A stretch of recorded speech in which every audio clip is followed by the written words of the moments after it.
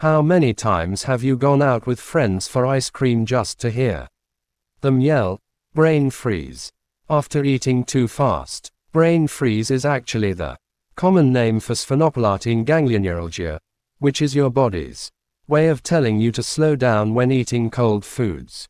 Brain freeze occurs because, when you eat or drink something cold, you are changing the temperature in the back of your throat extremely suddenly.